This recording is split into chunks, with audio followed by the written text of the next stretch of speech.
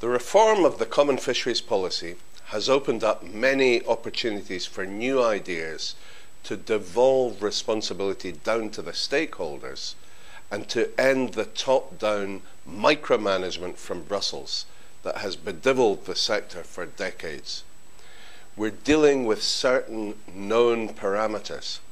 Firstly, the Commission are going to publish their draft proposals round about May. Secondly, the main thrust of the reform will be centred round an ecosystem approach and maximum sustainable yields. Thirdly, there is a clear determination to end the obscenity of discards. Fourth, against the background of a diminishing budget, subsidies for fisheries are also bound to diminish. Fifth, there must be an improvement to fisheries science and better coordination of activities between fishermen and scientists.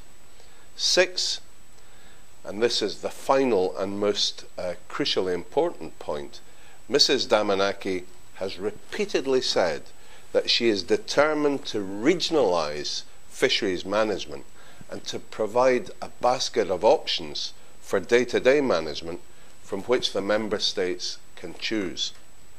She has also repeatedly stated that she is fighting a rearguard action against her own legal services, who regard regionalisation as a form of renationalisation and therefore a breach of the treaties.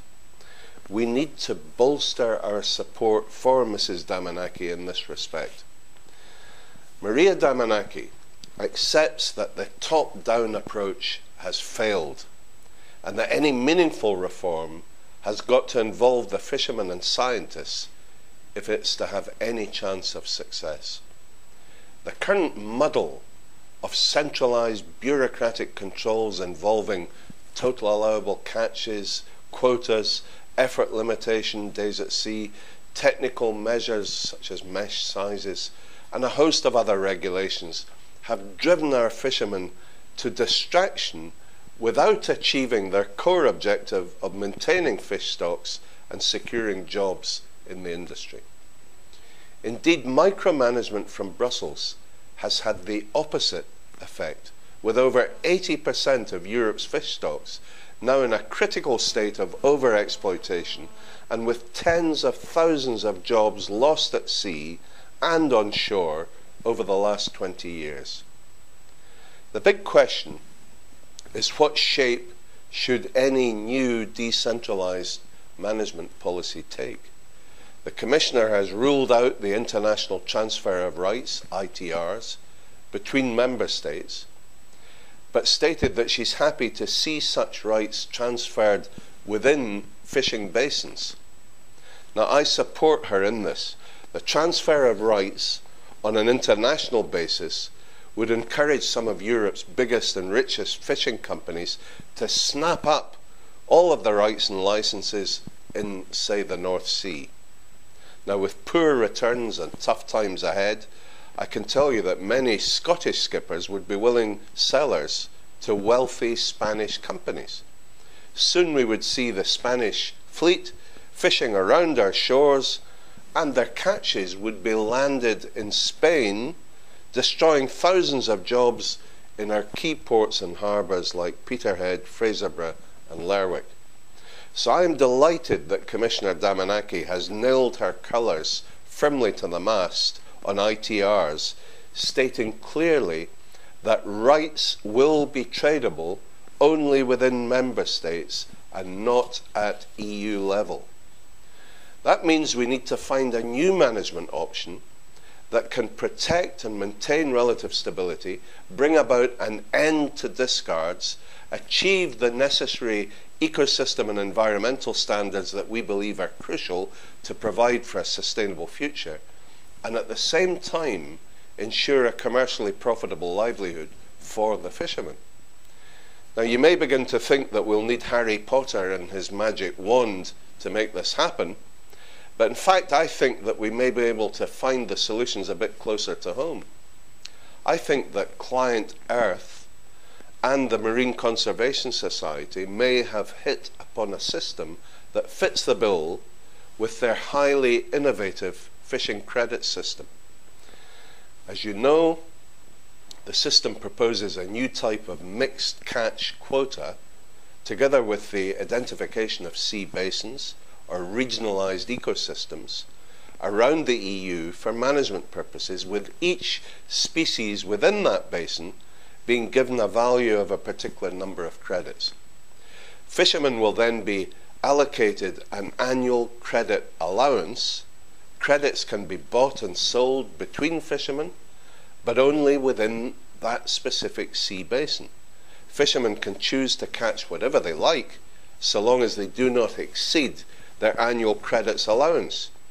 Fish in recovery programs like cod will obviously have a higher credit rating than, say, haddock, so fishermen will be incentivized to target haddock and try to avoid cod in order to maintain a healthy credit balance.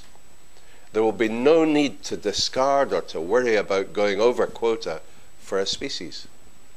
The beauty of this system is that it would eliminate almost all technical regulations, giving fishermen a lot more flexibility and freedom to operate as they choose.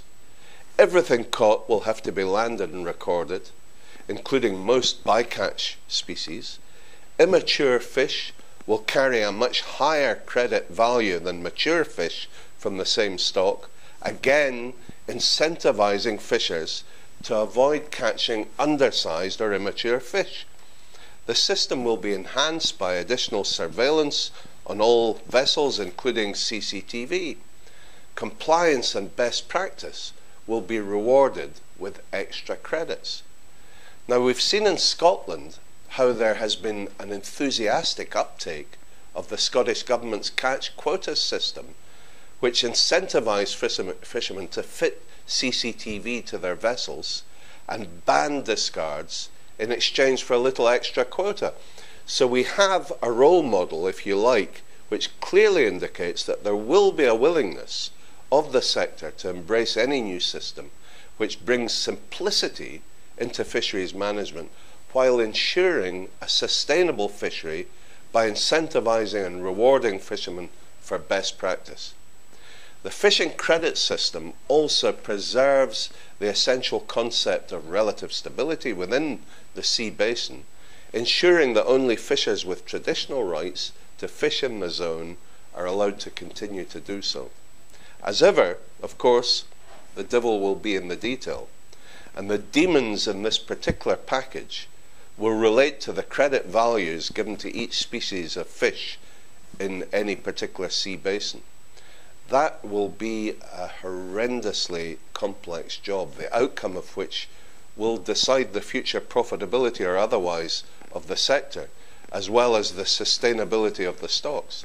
Nevertheless, devolved management will mean that scientists and fishermen within this specific sea basin will decide on the credit values to be given to each species.